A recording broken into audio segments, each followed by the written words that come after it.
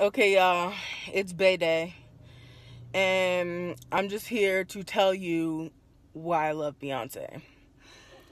And it has nothing, well, I wouldn't say nothing, but it has very little to do with the fact that she is such an incredible performer and artist and musician.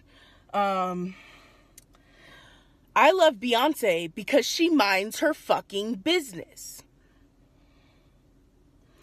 Beyonce stays in the cut. Beyonce comes out. Beyonce goes to work. Beyonce does her job to perfection.